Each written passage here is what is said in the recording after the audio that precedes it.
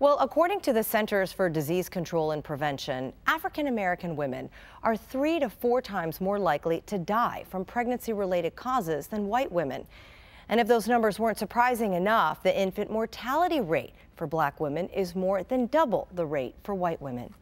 It's a complex problem involving issues that include access to health care and Medicaid, plus policy issues and racism. Now, for the second year, Florida will be one of 6 states taking part in Black Maternal Health Week.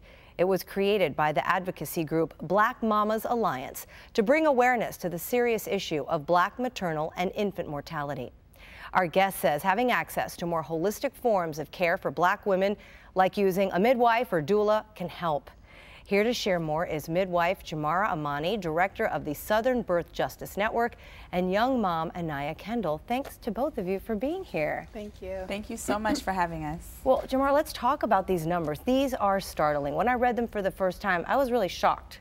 I just didn't know that there was such a serious issue. So talk about that in the work that you do and why it's so important to kind of get this news out and to help solve the problem. Absolutely. A lot of people aren't aware of the numbers, but they are shocking, and they've been this way for a long time.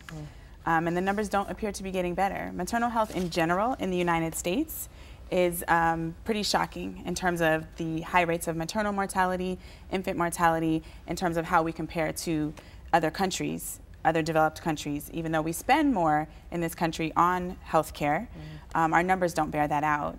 And for Black women, Black mamas, the rates are even worse. So Black women are dying at 4 times the rate of white women, even though they have education. They've teased out different things, like if you have access to health care, does that make a difference? If you have advanced degrees, if you have a great income, and the numbers are still really high for Black women. But why is that? Because you would think that if you took out those who were educated or a different socioeconomic group, that those numbers would drop, but you're saying it's not. Yeah. Why? So Dr. Michael Liu from the CDC has advanced this theory called the life course perspective, which is the idea that exposure to racism over the course of someone's life actually predisposes them to greater health risks. For example, hypertension. And we see that show up in pregnancy as preeclampsia, which is one of the #1 causes of maternal mortality. So as a Black person who thinks about race all the time, who is constantly bombarded with instances of discrimination, instances of racism, and having to navigate that through a pregnancy, it can raise the levels of cortisol in the bloodstream, which can lead to more health conditions.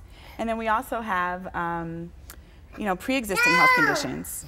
Because we don't have adequate access to health care in our system, people are going into pregnancy already with diabetes that's untreated, already with mental health issues that are untreated. And so they get maybe pregnancy Medicaid, but that only takes care of them during their pregnancy, when we really need healthcare that takes care of people throughout the course of their life so that they can enter a pregnancy in a healthy way. Yeah, and Amar, I see you shaking your head yes. So tell us about your experience. We haven't even talked about the midwifery and the doula part of that, and we're going to get to that in a moment, but you were nodding your head to what she was saying. Tell us why. Yes, I agree with her that, healthcare does need to help a little bit more as far as like money to fund for doulas, because people sometimes get a little confused with like a midwife and a doula. The midwife is basically like the lady who sees me and makes sure it's the baby okay and makes sure I'm okay. But my doula is the one who really gives me that support that I need throughout my pregnancy. And a lot of the times, especially for someone who's young and single, they don't have that support that they really need during their pregnancy. And even after your pregnancy, after you have the baby, is really when it's critical, and that's when your doula really steps in the most to make sure that you're not going through postpartum depression. If you need anything, you need someone to come and be with the baby with you, while you can get some rest. It's just small things like that, and that's something that healthcare can actually help pay for if doulas were a part of the Medicaid and were a part of being able to afford a midwife, and if it was a package deal, like I've said before, it's kind of like cereal. You wouldn't eat your cereal without milk, right? So you can't really have your midwife without your doula. Yeah, and there was a quote too, because you were featured and interviewed around Mother's Day last year. Yes. Talking about Black Mama's Day. And one of the things that you said that really struck me, and I'm going to read it, and you said Black women are like the axis that the earth rotates on. Yes. You said, we're the ones who support and keep everything going in society. Everywhere you go, Black women are the axis of humanity, raising our children, other people's children, doing the grunt work, and keeping things going. Yes. Do you feel a pressure as a Black woman, as a Black mother? Oh, definitely. Yeah. Just from being a single Black mother, you know, there's a lot of pressure and a lot that I feel like I have to have on my shoulders, like a lot that's expected from me, because I have to, one, be a mother, a good mother at that to my son, which everyone has their opinion about that. But not only that, I still have to be woman and strong enough to make it in the society that I live in the culture that I live in.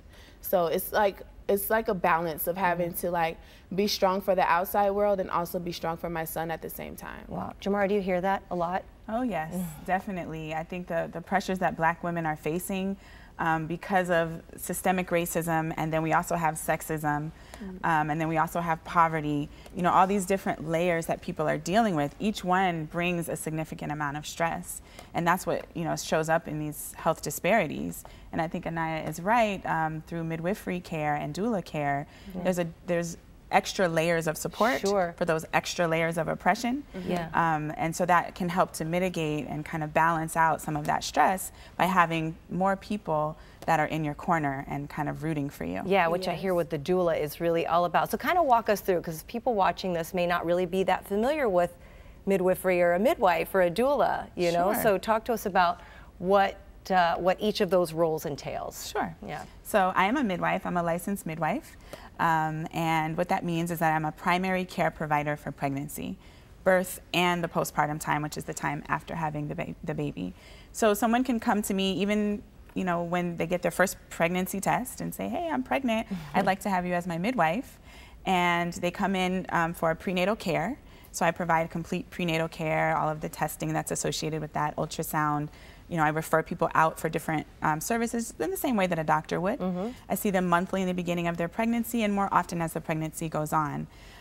If they're choosing to have a home birth, I go and do a home visit, kind of get to know the family and build a rapport that way. A lot of midwifery care is about relationship building.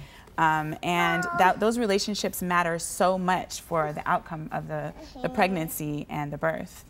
And then when they go into labor, they call me and say, hey, I'm having contractions. And I go and help them to deliver their baby. They call me a baby catcher. Which indeed you are, right? Yes, I am. You're catching. I catch the babies. I caught this one. Yeah.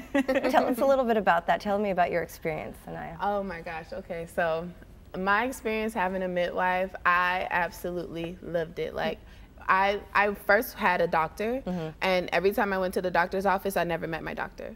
So when I came to Jamarah, I was about 4 months pregnant. And how did you hear about her, first of all? Because that's getting the word out to other people as well, which is really important. It was actually from another midwife. You know, last year, or when I was pregnant, it was 2017, we had that hurricane, and all the power went out, and I was at the Starbucks, and it was another midwife there, and they overheard me speaking on the phone with someone, and I was telling them about how women are so strong and powerful, and they were agreeing with me, and I was, of course, visually pregnant. So she was like, you know, who do you go to for your doctor? And I was like, you know, I'm actually trying to look for someone that's a little bit more hands-on. I actually was looking for someone that was a little more hands-on, so she referred me to Jamarah. So I went right away. I think I probably went the same day or the next day. Yeah, I think you just showed up at the, I was like, hey. office, like, hey, I'm gonna be your new client. Yes. I was like, I'm here for Jamarah. Cute. Someone told me to come, and she just she welcomed me with open arms. She was like, yes, I'd be more than happy to. And we just kind of bonded right off the rip. And it just from there was just something beautiful. You know, her always being there for me while I was pregnant. He's like, yes. He's agreeing with you, girl. He was co-signing. Yes, mama. Yes. Well, and I think what's something that's important to point out too, because, you know, I asked you, a lot of folks say, oh, having a home birth, that's dangerous, or what if there's a complication? But you told me what? So yes, complications do arise. They're rare, but it does happen. Midwives, the way that our practice is set up is that we are allowed to care for low risk and normal pregnancies. And if anything changes where it becomes high risk, then we do have relationships with doctors where we will refer out to an obstetrician or another specialist if the need arises. So what I do is I work very closely with my clients to stay healthy. We focus a lot on nutrition, on emotional and mental health, a lot on just, you know, like I said, building that bond and getting to a deeper place around their pregnancy journey. And a lot of it is restoring people's sense of confidence and power back in their own bodies. A lot of times, especially as women, we're disconnected from our bodies. And so what midwives have done over lots of, I mean, people have been birthing with midwives since the beginning of time, right? And so what midwives have done is to really disrupt that narrative of disempowerment and tell women, like, you are powerful, you can do this. You can choose the way you want to do this. Absolutely. It's your body, it's your choice. And you're young, and you're a single mom, so there wasn't a whole lot of support, was there? I mean, I read that you said the birth father really wasn't around, and the only one in your family really supporting was your grandma, right? Yes, for that mental, like, emotional support, I really leaned to my grandmother the most.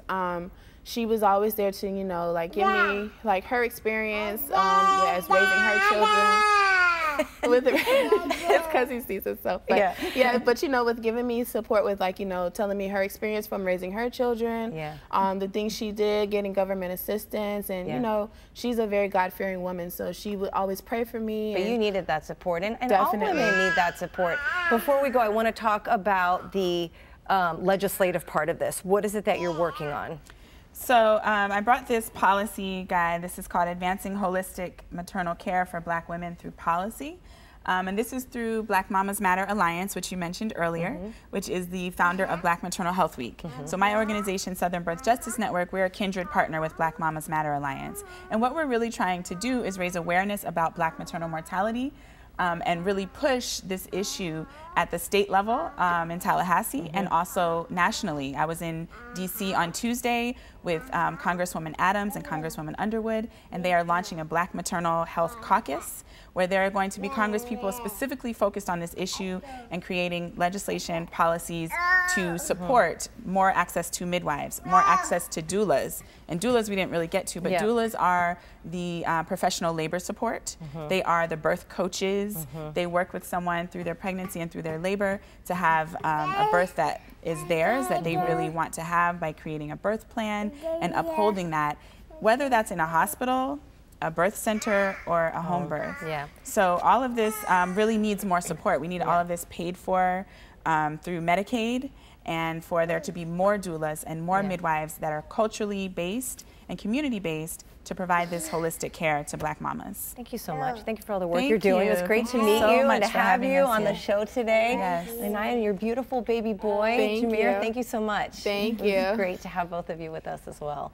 And for more on Black Maternal Health Week and to find local resources, visit Southern Birth Justice Network, southernbirthjustice.org. We'll also have the link for you on our Facebook page at Your South FL.